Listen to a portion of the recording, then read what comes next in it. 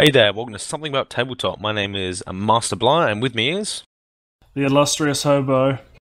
Alright, today is going to be a rather... well, I'm assuming it's going to be a large episode. I may put it in two, I'm not even sure. All about gear. And just because, well, explain why gear's crazy in this game, hobo. Gear is crazy in this game because it basically presents you with a near limitless amount of options for what you can equip your character with, whether that be Bioware, Cyberware, things you're directly cramming into your body, or the things you actually physically wear. It's ridiculous. Yeah, cramming into the body isn't just wear. It could be drugs, it could be magical things, foci, magical tattoos. I can't even bring it off the top of my head. There are so many options, and something I do see a lot from newer players, as this is kind of directed towards them, and I guess a discussion about gear as well, so you more experienced players listening as well, we're just going to be talking about it in general, is just no one gets the gear right. I mean, shit, I don't get the gear right. There's always something that I'm forgetting, and sometimes it's like, it just becomes too much. So hopefully this should help you think about the gear that you should be looking towards, and not just getting extraneous crap, but you will be anyway. Well, I mean, there's always a good list of essentials, but occasionally you forget the flashlight and then you have to ask a janitor to give you one while you're on a job, because crap, we forgot one. Plus, your GM may actually be nice. Sometimes I am, sometimes I aren't. It really depends on my mood. I might just say, oh, it's covered by your lifestyle. You'd probably have one anyway. This is why I like the lifestyle, because I'm not sure, I haven't actually checked in 5th, but I know in 4th it gave you an allotment of free money that you could just use, like flashlights, probably like 10, 20 new yen. You'd be assumed to have it. You know, if you're in a medium or high lifestyle, you know, it's only that much. You could pretty much just pick that up, like, it's no problem. But, you know, but if the DM wants to punish a group for being idiots, well, that's another thing. But generally, if people have their car on handy, I generally allow them to have a lot of small things, you know what I mean? Just because, well, why not? A lot of people have a lot of shit in their car, I know I do. Yeah, it's in the boot. I mean, what else do you put in the boot other than dead bodies? We have a compartment for that. Yup. Anyway, we're just going to be going through... it won't be really following the book in sections about what they do, but we're just going to be going through chunks. We're going to be using Run and Gun and the normal book if we do talk about gear. This is going to be more... I mean, we may say what are some of the best weapons and guns, but it's more going to be about how you can use gear and what you should be looking for. And one of us actually has Chum open in front of him, so when we talk about specific gear, I can actually call up a page number. Indeed you can. Okie dokie, so first we are going to start off with armor, and this isn't just armor, this is what you wear, what you look like. And at least for me personally, I have 3 to 4 different clothing and suits and all this stuff for different situations. Yeah, depending on how strapped for cash you are, it's always good to have a different variety of clothing, because you never know when you're going to be in upscale Bellevue or when you're going to be in Redmond Barrens, and wearing a nice suit in the Barrens is a great way to get stabbed. Yeah, but, you know, wearing a massive armor jacket and carrying your assault rifle in downtown is a good way to get locked up. Yeah, so prepare for get a suit for every season. And some of those seasons are, of course, meeting High Johnsons and going to downtown in nice areas. Like, this is where you're going to meet, you dress to impress. This is your suits, your dresses, and don't worry, they come armored. That's in Run and Gun, by the way. I think there's only the Actioneer business suit, and that's about it in the core book. In the core book, yeah, I think you're very strapped for options. Of course, Run and Gun giving us a plethora of interesting options, and I think for most people, the choice, and I'm going to give this my official seal of approval for fashionable clothing, is your Berwick suit and your Argentum coat. Most of the time, my characters just wear that everywhere, even in the slums, but... I know, but, in terms of... if we're talking about, if you can get a suit, the suit to get is definitely that one, because the wireless on it gives you bonuses to negotiate, and for characters who don't have that many points and who aren't the main face, it still allows you to help, or it gives that face that little bit extra of an edge. Actually, there's something we should cover now, before we get a little bit deeper into armor, but there's a thing called wireless bonus in this game. This is something they put in because in 4th edition, There was the whole, yeah, it's on Wi-Fi, but you could hardwire everything and skin link everything. But in this, they decided that you can't do that anymore, which doesn't make sense technologically wise. But basically, when something is wireless enabled, hackers can fry that shit. Hackers can melt it. Hackers can destroy it, but you get a cool bonus. Also, they can track you, which is probably worse. Oh, it is especially worse if you're wearing your good old chameleon suit, you're hiding up, and then someone starts turning it off, and you're standing in the midst of a compound. Bad times. Or they track you and tell the guards where you are. There's that one. They do both. Yeah, usually both. But yeah, let's continue back onto armor after touching that. So yeah, we talked about the higher fashion armor, and there is high fashion armors. They're mainly in runner gun. I mean, there's a huge selection of them. I'm actually checking them out now. I've got the book in front of me.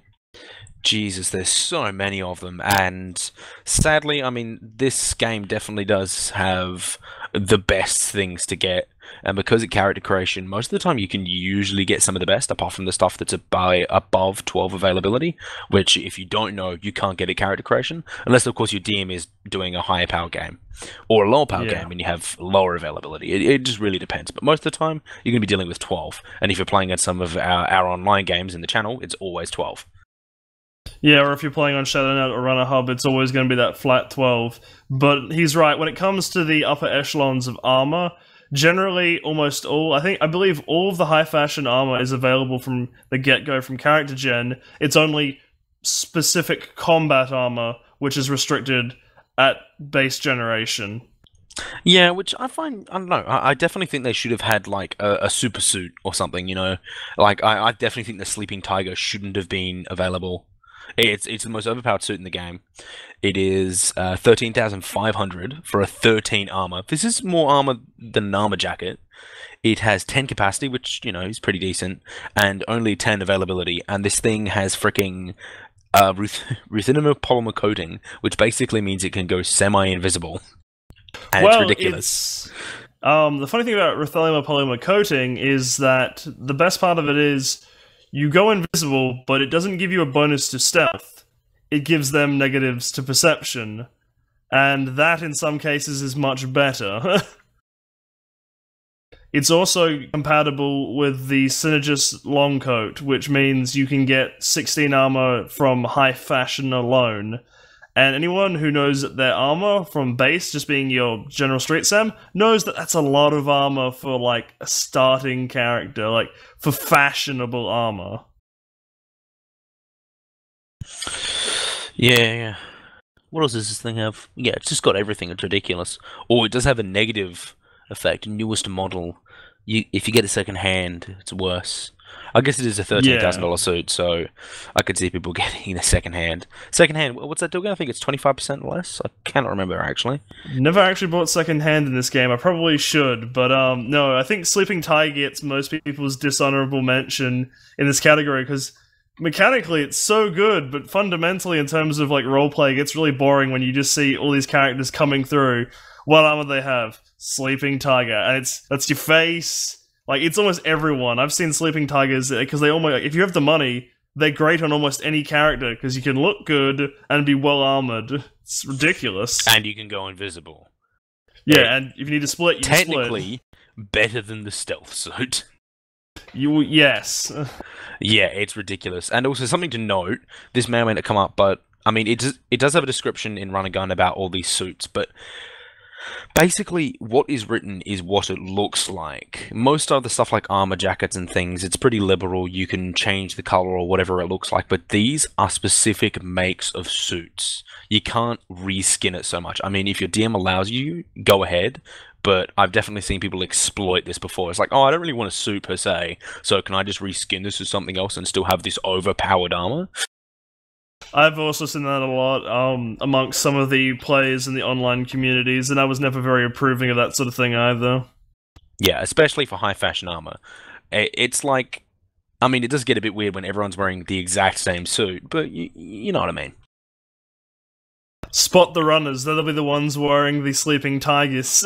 Sleeping tigers and boic suits and ungendered coats. Anyway, apart from that, there's the more everyday wear. I mean, depending on where you live and what you do, most everyday wear, I mean, you could probably get away with maybe an armor vest, and of course the high fashion clothing you can also use, or just wearing just an armor. I think you just get armored clothes. They don't give much armor, but it's definitely... I mean, for roleplay wise, right? If you were this person, you wouldn't be wearing an armor jacket all the time.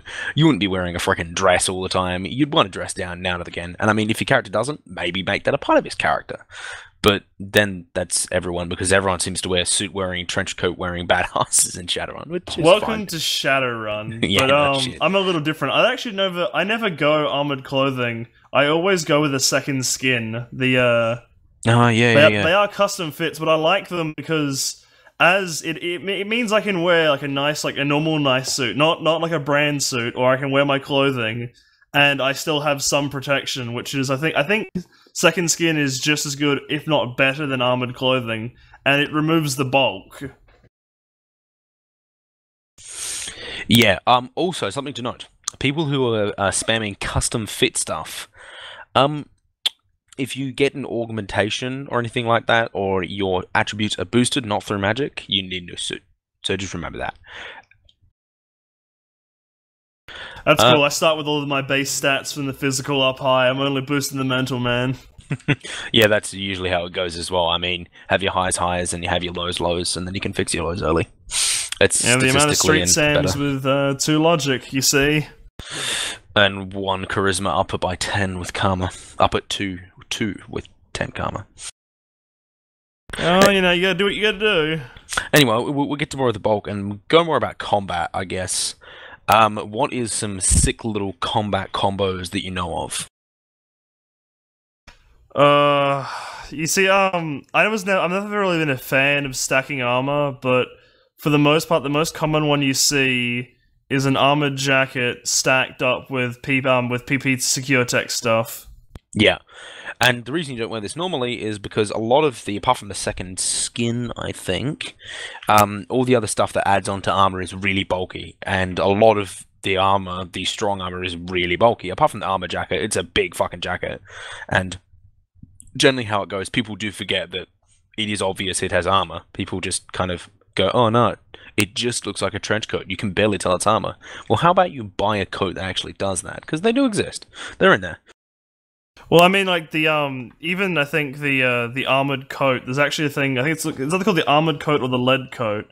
And even that, it's bulky, but it's not as bulky as say an armored jacket because it's actually an old style Western duster.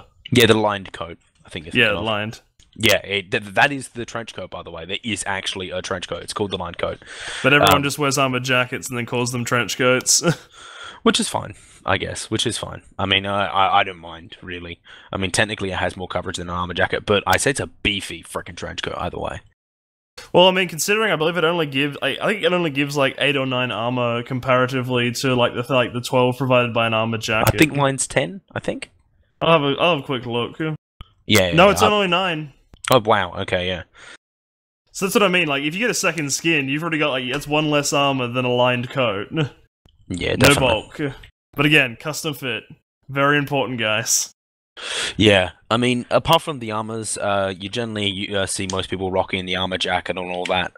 And of course, you got to remember your ballistic mask or your helmet or something, and chuck that in. And also remember that armor can have extra stuff on it, like gel packs, which gives you extra armor, but you're knocked down more easily.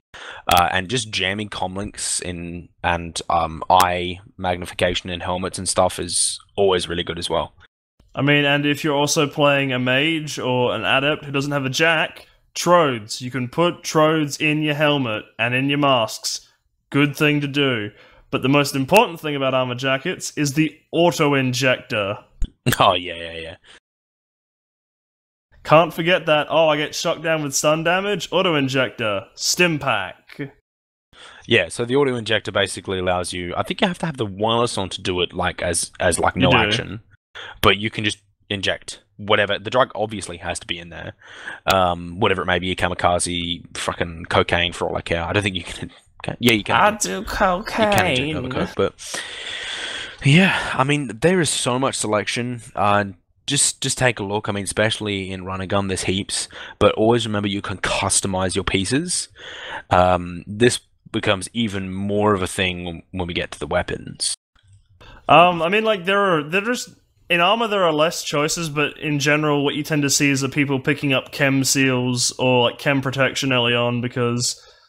A big trick for new players that usually gets people is when the GM finally decides to step it up and use Pepper Punch, and that can just mess an entire group up because you then spend. I mean, usually you're going to fail your rolls and spend the next 5 rounds vomiting.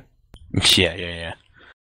Alright, I think that's pretty much up for armor, so let's take Well, I can only add more customization, but I'm not going to because we'd be here all night.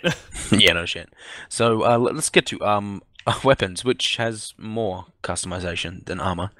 I feel like you don't use a lot of the customizations in weapons, though. I feel like a lot of the stuff in armor gets used, but there are just some stuff in weapons that don't. There's a shitload of options, though, and there's a shitload of weapons, and a lot of it's bulk. In the game system, because there's just guns that are just worse. But the thing is they're not as as high cost. But sometimes there's guns that cost more and are worse, which always confuses me from a design point. But from a real world simulation point, it makes sense. You're gonna have worse guns that cost more. That's just how the world goes. Well, I mean, like, they also put the choice in, because, like, mechanically some of these guns are worse, but, I mean, I guess that's why brand loyalty is in the game as well, because sometimes you don't just want an Ares Predator for, like, all your other Shadowrun buddies. Sometimes you want a Branding High Power. Or maybe you want to go Western. You want to get a Cavalier Deputy, even though mechanically they're worse. Yeah, but revolvers are badass, hobo. Revolvers are badass. Yeah, they are, man. You just can't silence them, I don't think.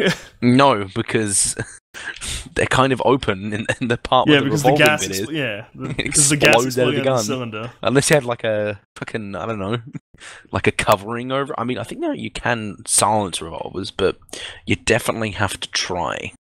Oh, it's very hard, but you can. It's like the same way you can silence shotguns, but it's very hard to. But in Shadowrun, it's a big no-no. Can't do that. Isn't there? I think there was a shotgun silencer in 4th edition. I don't know if there's one in 5th. There was in 4th edition, but I don't think there's one in 5th edition, unfortunately. Yeah. Alright. Alrighty then. So, where can we start with weapons? I guess we'll start with the melee weapons, because that's what I see first. In terms of melee weapons, get the one that's best for you, because I think these ones are probably a lot more balanced than the guns, in terms of everything. And because there's the whole concealability thing, as with armor, it is a big thing with guns as well. Like, how concealable is something? Like, there's a reason I always get pistols on pretty much all my characters. You know, because they're super concealable. And you can pretty much get them anywhere unless they have a mad scanner, or they have super high perception or something. Or they're patting you down. I mean, then there's a problem. That's where punching comes in. Oh yes, the fabled punching adept, also known as the adepts that do not regularly exist in play until you observe one. I don't know. I've seen a lot of actually I like punching in Sam's. It's really good. Like if you get your bone lacing or your bone the density. Other one. Yeah, it's just like plus 30 damage with my punch. I'm an orc, I have 8 strength, 11 damage. I think that sounds pretty good. It's pretty good. And you can still be good at shooting, but that's a whole Street Sam thing. So, I mean, in terms of melee weapons, there's like pretty much everything that you can think of, and if it isn't in here, you could just make it up anyway. I mean, like they just have a sword, and if the weapon is the size of a sword, then fine, yeah, you can just put that in. It's not difficult. I mean, maybe you can change around with the AP numbers if you're customizing it, and the cost would be relatively the same. Bump it up if you're the DM if you think it needs to be bumped up, but pretty much everything is good. I mean, there is something to note is that, I mean, like, being a big sword user can be difficult because of the concealability of a sword, but then that's when knives and things come in. They're awesome. Unfortunately, combat axes and claymores are really fun to use. You're just never really going to use them, unfortunately. They're just so impractical to carry around as a Shadowrunner. Yeah, but what about my, I think there's actually a monofilament combat chainsaw. Can I use that? Good luck with that. Yeah, look at this. It's accuracy 5 for each one, DV12, AP -8. Yep. That's horrible. And apparently they actually made combat versions of chainsaws, which to me just sounds ridiculous, but nonetheless awesome. I don't know who was smoking what when they were just so like, let's throw in a combat feature option for the people who want to kill each other. Like, literally, you need to buy separate non-combat versions of chainsaws if you want to get a non-combat version. Because apparently some corporation was like, we need combat chainsaws. Yeah, I know. I don't know. I didn't think it was a demand for that, but oh fuck, I'll buy one, eh? Yeah, no, it's like there's a demand for this. I'll buy it, but Yeah, I mean, like there are some things where you can understand exactly why there's like the demand for it, like the memory blades. Oh, yeah. mwah. That's an example of a powerful sword that you can conceal easily. Hobo, tell us about it. Okay, it is called the Victorinox Memory Blade. It is found on page 19 of Run and Gun, and these are the most beautiful little weapons you can get. You can get them either in dagger or in swords, and essentially they are like a malleable kind of. They're either chains or they're a metal that hardens at a certain command. So you can wear them as belts, and if you have a dagger, you can wear them as bracelets even. Hell, one of the examples the book gives is that if you have enough of it, you can build shoes out of them. Shoes. That's awesome. That is utterly insane. Wow. Yeah, I'm looking at it now. Yeah, just that's the thing, right? Just looking at the book also, and looking at the descriptions, especially in Run and Gun, and even the normal book, just reading about all the gear. But I guess really, that's all we can say about that. But this is where we get to the more customizable. I mean, there's more obscure weapons. What you have to say about the weird exotic weapons, like the bracer shooting gun, whatever it was? Okay, you want to talk exotic weapons? I got the exotic weapons in front of me, and I can say quite a lot about all of them. All right, yeah. These are the weapons where you need separate skills to use them, and because of that, they drop in value quickly, and a lot of them you can't even get at character creation, so it's like, it's really awkward, but awesome. Well, it's not awkward when you guys when your entire party shows up with nothing but, combat monofilament chainsaws, because they're all allowed at character gen. Yeah, which is pretty funny. I mean, let's have a look here. What are some of the... I mean, there's the laser gun, for one, and the Gauss rifle. Oh, wait, no, that's not... No, the Gauss rifle was a misprint. Thank God. Yeah. Oh, you can get that straight away. No, you can't, I mean. But that's not a exotic weapon, is it? That's actually... No, if we want to talk about exotic melee weapons, we're talking about things like monofilament whips. And ranged weapons. I know. I can just open up the ranged ones now, and there are lots of them. There's some pretty nonsensical ones as well. Like, I do not know why there's an exotic skill for, like, laser guns and dart guns. That it shouldn't be, because it's the same... I have no idea either. It's the same thing. I mean, you also have it for gun canes. You have it for using grappling guns as a weapon, not actually as its intended usage. Yeah, there's a damage value for that. Yes, there is. It's like, I mean, 7 actually, stun. It would hurt a lot if you got hit by a point-blank grappling gun. Fuck. There's also the Ares Screech Sonic Rifle. Wonderful stuff. Oh, there's the microwave gun. Oh, yes. Yeah, and of course pain inducer. The pain inducer. You also have your monofilament bola launcher.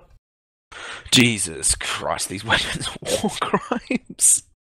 Yes, which is why anyone who takes them has their official title changed to whatever their previous runner name was to war crime. Well, you can actually get a flamer, and that is a war crime. Oh, flamethrowers. I want to use them so badly, but it's like the advanced safety feature options on guns. You never put them on because you know that it's going to go badly and backfire. I don't know. It's like... you can get shot and you can explode, though, so... I think there's rules for it in flamethrowers. You can explode. Yes, there are. Yeah, and they're not even that good. I mean, they're good, but they're not that good. I mean, if you have the Shiawaza Blazer, which is the 16F one, you can go full auto, apparently. Shiawaza Blazer is... Yeah, it's 10 damage, AP -6. Yeah. Full auto, though. I don't even know what that means as a flamethrower, by the way. I haven't really checked up the rules. None of my players use them, so... No, we're not. None of us are crazy enough. At the same time, I don't think... Have any of us used laser weapons yet? Not in 5th, but in 4th we certainly did. Yeah, because laser weapons weren't as crazy in 4th out of memory. Actually, they were really strong. In some ways, depending, stronger. because they half the AP of whatever they're shooting. But then again, this is minus 10 AP. Yeah, well, if you have a soak monster, minus 10 doesn't mean anything because I'm still rolling 38 more dice. Yeah. Anyway, let's get on to the kind of things that you can put on your gun. I mean, there's the stuff that you already know, laser pointers and fucking like stocks and all that kind of stuff. Jesus, I'm forgetting one of the main ones. Smart Link, of course, and sound stuff. suppressors. Sound suppressors, yeah, they're like the main stock ones, but there's so much more. There's bipods and gyro mounts, which are ridiculous, like back-held like braces. Listen, there's nothing with better. A robotic arm that connects to probably going to be what is going to be called a machine gun. Yeah, like nothing is better than getting gas mount, gas vent 3 systems, and a gyro arm and a gyro mount for your like Ares Predator, and then going full auto. And Ares Alpha. I wouldn't put it on an Ares Predator, honestly. Yeah, sorry, no, you can't because you can't get semi-auto on it. It's only semi-auto, so not full auto. Well, you could do it, but you look like an idiot. Yeah, it's so funny. There's also if you there are so many good options, but there are just ones like you don't want to use because if it gets hacked, it becomes a problem. Like safe targeting systems. Never shoot your allies, but if someone hacks it, now you can't shoot the enemy, and you can only shoot your allies. It's the same with the advanced safety features, like immobilizer, self-destruct, explosive self-destruct. But if someone hacks it, it's just gonna blow up in your hands. And like, yeah, you want to repeat the really cool Judge Dredd scene from like the new Dredd film where the guy's hand blows up when he tries to use a judge gun, but you know it's just gonna be you. Yeah, and of course there's always the stock standard flashlights, and there's so many random ones like Gecko Grip, Personalized Grip. Oh my god. Personalized Grip is great because it raises the accuracy of the gun by 1 and only costs like... Generally I see it being priced at around 200 or 250. Oh yeah. What's Personalized? Is that in this one? Oh, I can't see it. Then there's... Jesus, there's underbarrel weapons, underbarrel chainsaw for all you Gears of War fans out there, underbarrel flamethrower for all your... What is an underbarrel flamethrower in a game? I know there's something that does. I can't remember the game though. There is, but at the same time, it's just for those motor hubbers in the crowd who want their little crispy. Underbarrel grapple gun? Fucking so good. Dude, you could... it's like, just keep putting underbarrel weapons on my underbarrel weapon, please. Can you do that? You could in 4th, you can't in this. You got underbarrel grenade launcher, underbarrel weight. What does that even do, actually? I don't even know. I believe underbarrel weight actually gives, like, some It should give help accuracy. to... Or recoil comp. I think it gives recoil comp. Underbarrel weight. 1 point of recoil compensation when using full auto. That's pretty good. Yeah, it's not bad. But that usually you have grenade launchers barrel, there. Yeah, usually you're using an Ares Alpha or anything, and you've got... Or a foregrip, because I like foregrips just so much better. Weapon comlink? Oh, and my personal favorite, weapon personality. Oh god. You can make your weapon like an AI and kind of alive. Which is just beyond stupid. Because everyone wants their gun to come stock standard with their favorite version of fucking Stalin. Yes, sir, here's your AK-97, and here is your Stalin AI. Jesus, you can...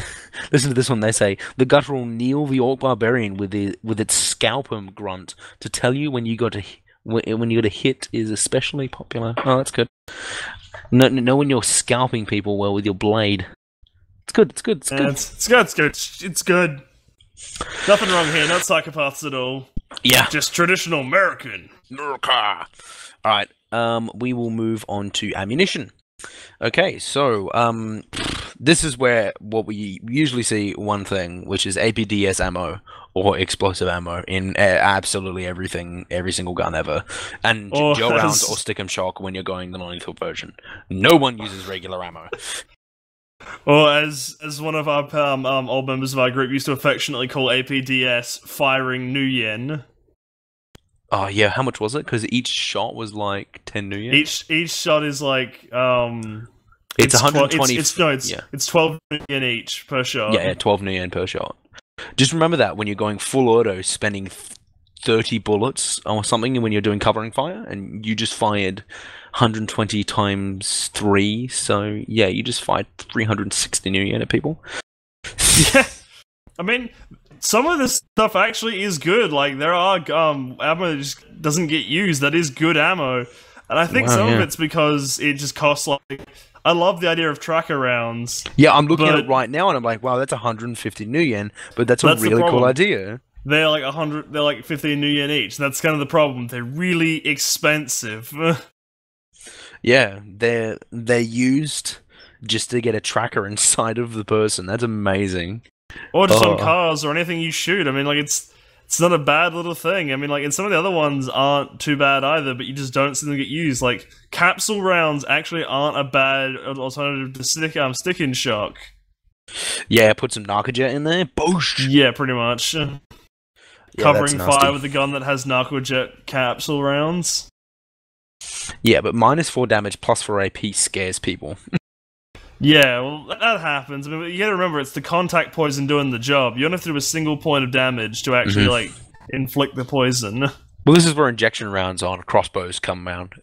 Because you can get a 10 damage crossbow, get an injection round, put like a neuro stun, which does 15 stun damage, and you're already doing 10 physical damage with your normal shot. Yeah, they're fucked. Yeah, it's... I mean, you have to do just 1 point of damage, and then it injects them, and then it's like, hope you make the save. Yeah, but they're already taking 10 physical plus whatever net hits you got, and it's got an AP of -2, I think, the heavy crossbow. Actually, I'm surprised I haven't seen people use heavy crossbow and injection rounds more, because it's awesome. I mean, like, I guess people just don't... Like, I think people just prefer the idea of being, like... I'm not sure if, like, Hawkeye has made it more popular because of the Avengers of recent, but, like... yeah. People definitely like seem to like archers more than they like crossbows, but at the same time, they're equally as cumbersome, I find. Well, the bow you need to have high strength to use, but the crossbow you don't. The thing is at the point where you're using an assault rifle, you could quite as easily have a crossbow. True. But yeah, that's a whole nother thing in terms of bows. Because you need such high strength, they're usually not min-max safe, as it were. Alright, so here, I'm just looking at the time right now. I think I'm actually going to conclude this as our first episode. So, thank you guys for watching this one, and we're going to pick it up in... We'll be probably doing, like, ID, Matrix stuff, and probably where next episode? What do you think, Hubba? Part 2, everything else electric boogaloo.